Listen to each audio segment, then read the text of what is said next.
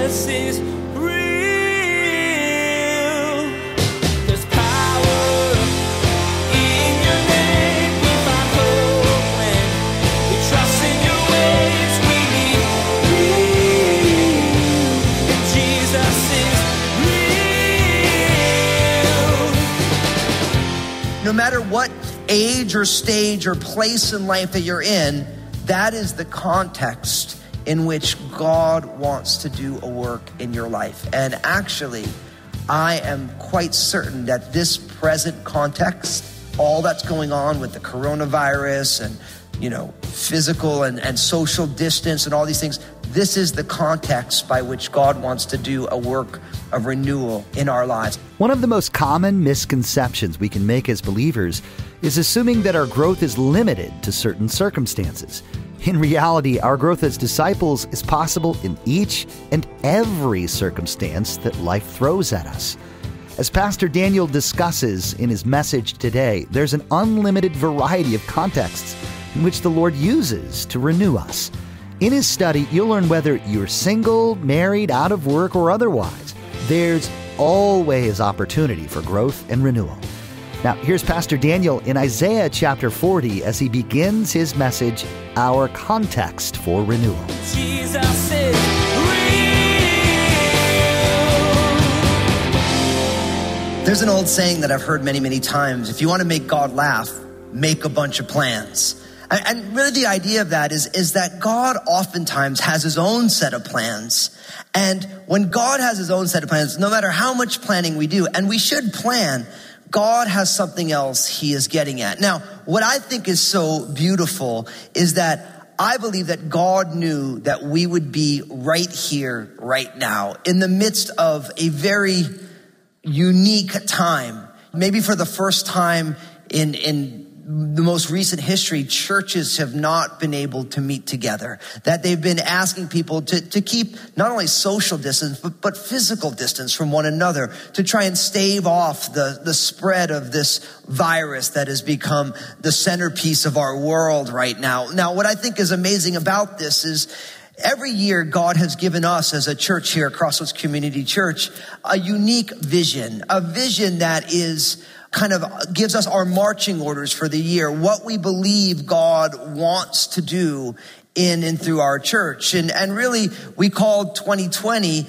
this year of renewal. Now, what I think is beautiful is that I believe that the Lord knew absolutely that in the midst of this year of renewal, we would be in a situation where the church can't meet together the way that it normally would. But as I've been seeking the Lord about this, what I realize is that what's going on right now is actually our context for renewal. That everything that God wants to do in all of our lives happens in a context. That's a really powerful thing because I think oftentimes we want God to do certain things and we forget that God does things in context. Let me give you an example. If you're married right now, God uses your marriage as one of the primary contexts in which to disciple you, to make you more like Jesus. If you're single right now, guess what?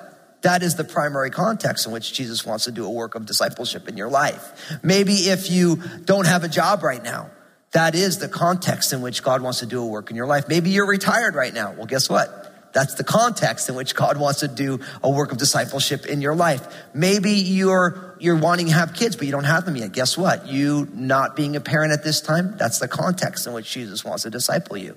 Maybe you have a ton of kids and you wish that they would just grow up and get out of the house. Well, guess what? That is the context in which Jesus is discipling you. Maybe you're an empty nester right now. Maybe your kids have grown and they're off starting their own families. Well, guess what? That's the context in which Jesus wants to do a work of discipleship. See, no matter what age or stage or place in life that you're in, that is the context in which God wants to do a work in your life. And actually, I am quite certain that this present context, all that's going on with the coronavirus and physical and social distance and all these things, this is the context by which God wants to do a work of renewal in our lives. And so I want to explore that with you today. So if you could, to get at this, open up in your Bible to Isaiah chapter 40, verse 31. The prophet Isaiah, chapter 40, verse 31. And this has been the driving text for us in this year of renewal. It says this,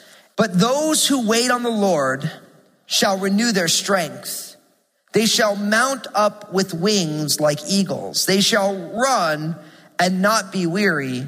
They shall walk and not faint. Now, what I love about this text is that this is such a powerful example of an upward, inward, and outward text. Think about that, an upward, inward, and outward text. The idea of upward, inward, and outward is very dear to us as a church family here because we get it from Jesus sharing with us the greatest commandment where he said, you shall love the Lord your God with all your heart, soul, strength, and mind. That's the first and great commandment. The second commandment is like it. You shall love your neighbor as yourself. That first commandment, Deuteronomy 6:5, that's upward, that you get to have this relationship with God. And then the second commandment, which comes from Leviticus 19:18, you shall love your neighbor, that's outward, as yourself, that's inward. See, God invites all of us at all times to live upward, inward, and outward. That at every moment of our lives, God is inviting us to be able to say, listen, you get to have a relationship with me, and my love for you changes the way you see yourself inwardly, and then you move outward from it.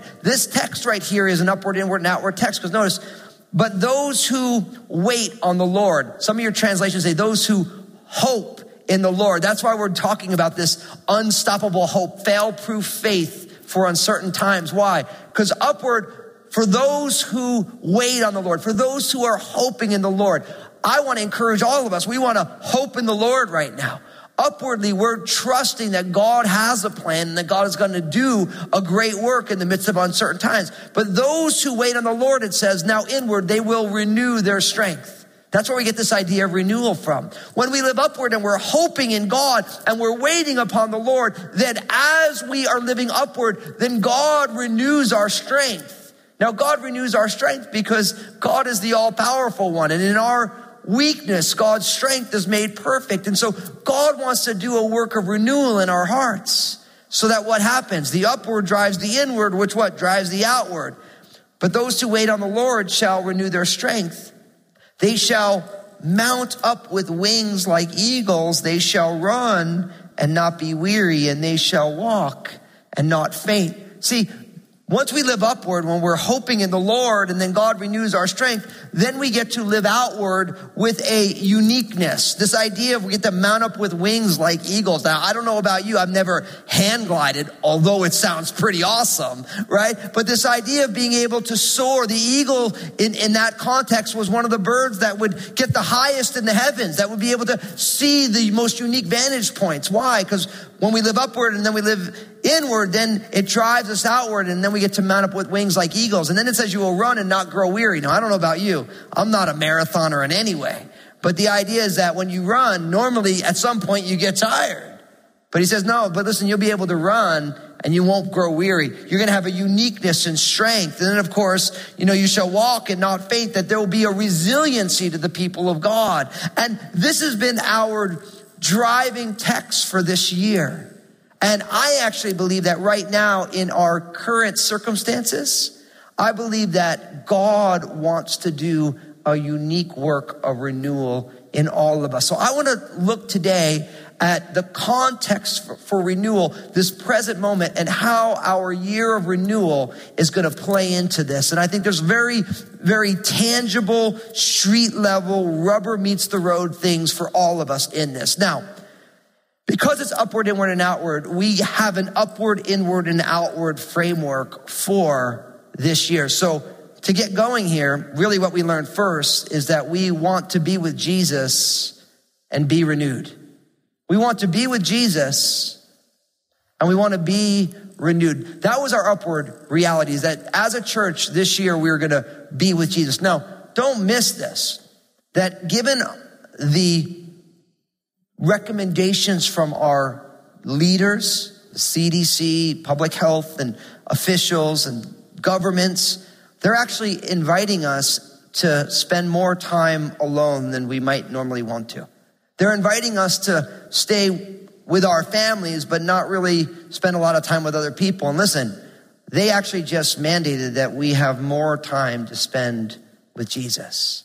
And I don't want you to miss this. It's so easy in times of uncertainty to spend our time refreshing the browser window on the news networks, to listen to every podcast, to make sure you're going on and getting the latest news. And we actually miss the God-given gift to really be able to spend time with Jesus. And I want to encourage each one of you to devote in this unique season more and more time to your personal relationship with Jesus. And listen, we all want intimacy in our relationships, right? And I'm not just talking about, a physical intimacy. Really, intimacy is the deepest of relationships. Now, someone might say, how does a relationship become more intimate? Well, simply the greatest definition of intimacy is communication over time. The relationships that you have that are the deepest are the ones where there's been the most communication over time. Now, you think about some friendships and relationships, they start and there's so much communication in a short amount of time, right? But just the sheer volume of communication, that relationship comes very close very quickly. For others, it's a lot of communications, but over a long period of time. And if you want to grow in your relationship with Jesus, then you need to have communication over time. And I actually believe that our current context is a great gift because we have maybe more time than we ever have because of the shutdown of restaurants and all these things in schools. We have more time than we ever have to spend time with Jesus. And I want to encourage you to really cultivate intimacy in your relationship with Jesus, because the renewal that you want, those who wait on the Lord, they shall renew their strength. Those who hope in the Lord, then their strength will be renewed. And so your renewal comes from your relationship with Jesus. Your renewal comes from your relationship with Jesus. So I want to encourage you, devote time to prayer every day. Spend time. You think about the most intimate relationships. Those are people who you can be in a room with. You don't even have to talk with them, but you just enjoy their presence. You don't even need to have a conversation. When was the last time you just wasted your afternoon hanging out with Jesus? I want to encourage you, start reading your Bible. I mean, as a church, we're doing this Bible reading plan. Just join us in it. You can pick it up on the Crossroads mobile app. You can pick it up on our website. There's so many different ways to just read along, spend some time in the Word. When was the last time you just sat down and journaled? When was the last time you wrote out your fears to the Lord and your prayers to the Lord? When was the last time you just spent 10 minutes thanking Jesus for all that he's done in your life, for all the miracles that you've experienced, for all the blessings that you have? Listen, our present context is a gift of renewal because we get to be as deep in a relationship with Jesus as we want to be. God loves you. God is always there for us. God always wants to spend time with us. There's never been a time in your life when you've turned to the Lord and said, Lord, I want to spend time with you. And the Lord's like, yeah, I'm too busy for you. It never happens, right? The Lord's like, listen, I got to catch up on the news. I can't really handle you right now. I got to go mow the lawn. No. Every time we turn our hearts to the Lord, he's there. So my friends, I want you to be with Jesus and I want you to be renewed. And this moment has given us such a gift as everything is slowed down. See, you know what's amazing? When you spend time with Jesus, you get renewed because you learn things about how God sees you. Listen to Zephaniah chapter 3, verse 17. This is a beautiful scripture that every time I read it, it really, really blows my mind. It says this: the Lord your God is in your midst. The mighty one will save. He will rejoice over you with gladness. He will quiet you with his love. He will rejoice over you with singing. Isn't that beautiful? See, they're saying that God is in our midst. He's the Holy One, the Mighty One who was saved. And then we see our Father God as a Father. He will rejoice over you with gladness. I mean, you just sense that the Father has got his children close as they're desiring to spend time with him. And God is just rejoicing. He's got such joy in his family. I love it. He will quiet you with his love. So many of us, there's so much turbulence in our culture, so much inside. We're so worried about so many things. And it says that God's love will quiet our hearts. And then maybe the most amazing, he rejoices over you with loud singing. I always think about this because I always love with my kids, we would sing and make noise and they would dance around. And it's not that my singing was really good at all. I'm a bass player for a reason. You know what I mean? But just to see the joy of your kids as you're like slapping your leg and singing them a song and they're dancing and having so much fun. That's the exact picture we have here of who the Lord is. He rejoices over his own kids with loud singing. He loves to rejoice because you're his child. When was the last time it blew your mind that God loves to spend time with you? God loves it. I think of parents when their kids grow up and move out of the house, when they leave the house and they just want to spend time with their parents, where they make an effort to come on home and say, I just missed you, right? And in a lot of ways, for many of us, it's been a long time since we came back to our Heavenly Father and said, Father, I missed you. And I think that all that's going on right now, the quarantines, all of us having to kind of stay away from one another, you're never alone. You're not isolated. He's with you. He's in your midst. He's the mighty one who wants to save. So listen, I want you to be with Jesus in very special and intentional ways in this season. And when you're with Jesus, you're going to be renewed. Now, from there, the upward, we're going to be with Jesus and we're going to get renewed. Then we move to the inward. And I said that we want to be the church and we want to work together.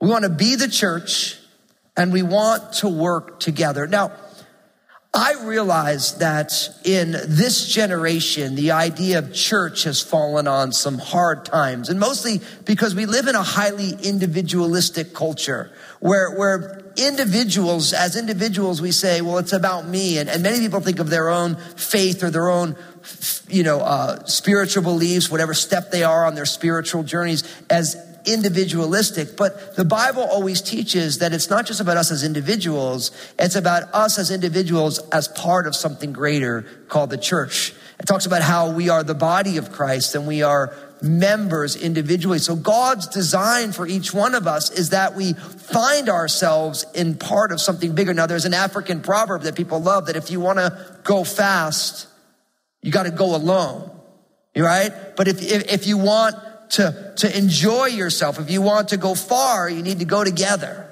I love that. If you just want to go fast, you got to go alone. But if you want to go far, you need to go together. And really what this is saying is that you and I are designed not just to live our individual lives, but God has designed us to be together and to go far together. And even though churches cannot meet right now, you and I, we still need to figure out how we can work together even when our churches can't gather together. I want to remind you what the writer to the Hebrews said. Hebrews chapter 10, verses 24 and 25. It says, and let us consider one another in order to stir up love and good works, not forsaking the assembling of ourselves together, as is the manner of some, but exhorting one another, and so much the more as you see the day approaching. Now, this scripture is very powerful for us because, of course, we live in a day and age where we're not allowed presently to assemble together. But just because we cannot meet together in our usual church buildings and meeting spaces does not mean that we should stop doing this. Now, I love the technology that we have in front of us. I know as a church family here at Crossroads, we've been intentional to be in the digital space for years now, right? But so we are allowing the digital landscape to create proximity where we can assemble together. But that is not all that the church is meant to be. There's other things that God wants to do. Listen to what it says. This is Hebrews chapter 10 still.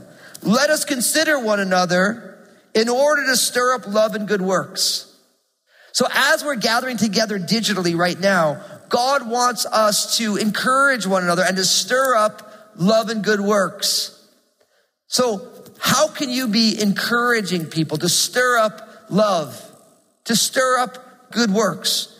Not forsaking the assembling of ourselves together. And then he says that it's unique here. He says, as is the manner of some.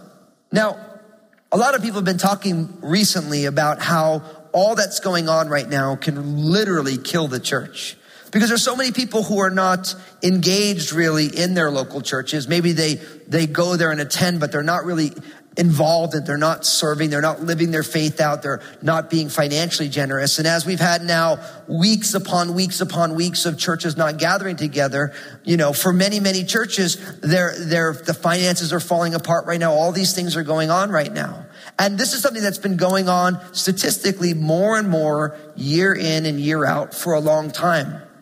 But here's the thing. I believe that all that's going on right now, we have to learn how not just to go to church, but to be the church 24 hours a day, 7 days a week. Listen, we shouldn't be generous just because we can go and attend a spiritual function at a church. We should be financially generous because God is the most generous person that we've ever met.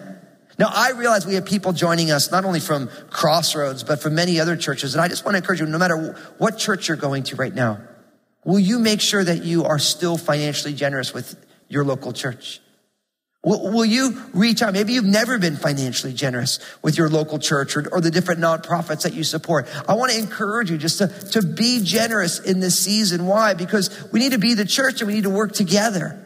And the greatest tragedy of our generation is the fact that people now see their faith as an individualistic thing rather than a communal thing. God never wired us just to be solo operators. God wired us for community. The very first thing that God said that wasn't good was that Adam was alone and he created a helper comparable to him, Eve. See, we're created for a relationship. Why? Because God is relational at the essence of who he is. So even though we can't gather together, we need to keep exhorting one another. And then in the writer of the Hebrews says it this way at the end of verse 25, and so much more as you see the day approaching. How powerful is that? He's saying you need to encourage one another even more as you see the day approaching. And this is talking about the day of Jesus' return. Now, here's what I want to tell you. The day of Jesus' return is sooner than it's ever been, right? Jesus' return is nearer than it's ever been in history. Every next day that happens is the soonest we are to the return of Jesus. So we need to keep encouraging one another. So listen, because we can't gather together churches, I want to encourage you to be the church and work together. I want to encourage you, reach out to the people that you know and that you care about. I want to encourage you to allow God to do what he wants to do in and through each one of our lives. I want to encourage you to take the steps that God has for you. Reach out to the people in your small group. Reach out to the people that you've been serving with in all these different ministries that you found yourself in. Just go on Facebook and look up the people that you used to see at church week in and week out and say, hey, listen, I'm just thinking about you. Why? Because we need to figure out how do we work together so that we can be the church even when the church can't assemble together. Oftentimes we forget that the early church, they didn't even meet in buildings. They met house to house on times of great persecution. They would meet underground. They'd meet in caves, protect themselves. That's still going on in different places in the world right now. Jesus is real. Many of us can find ourselves feeling as though our growth and renewal in the Lord is both seasonal and circumstantial. However, as Pastor Daniel taught you at his message today, each and every situation you're in is just as much an opportunity. In his study, you learned the importance of seeing each situation as such and opening your heart and mind to what the Lord might be trying to accomplish in you. Hey everybody, this is Pastor Daniel, and I want to be honest with you for a moment. Life is messy, and the hard reality is, if it isn't messy for you now, it will be, and it probably has been in the past. Did you know that you can still thrive in tough times? It's true, you can, but only through the power of Jesus. That's the purpose behind my book, Honestly. I want you to know how to keep living your best life in Jesus, no matter the circumstances of your life. You can find out more about it and get your own copy at JesusIsRealRadio.com. Establishing relationships with others is a crucial part of our lives, whether we're believers and followers of Christ or not.